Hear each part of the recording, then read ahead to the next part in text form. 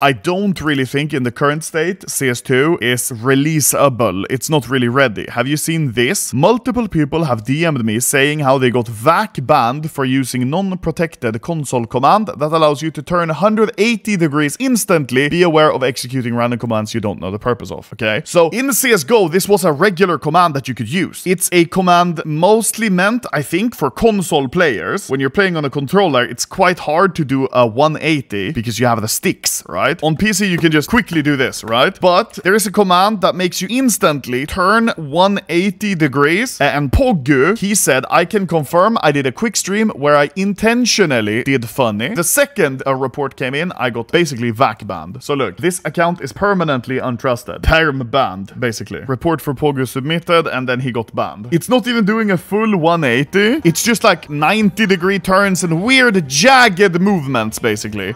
And now he's hella spamming it, so it looks like he's cheating. But he's not cheating, so he's just spinning. Now he gets reported and permaban. Does this seem like a VAC system that is ready? But why risk it, though? Bro, are you kidding me? What do you mean risk it? He's just using a command. It's like me. Guys, I don't dare to use command volume because my volume, I'm gonna get VAC banned. I don't dare to use a jump throw script because I'm getting VAC banned. You know, I don't dare to change my crosshair. It's a command, I'm getting VAC banned. It's so stupid. If it's bannable, they should disable it, but they haven't disabled it, so he just gets perm banned. You see, 1 game ban on record, and here's his Steam, and he is certified banned. He has been banned 7 days. Did he have any skins? No. That's good at least. And you see, what should we do? Banned for same reason? Oh,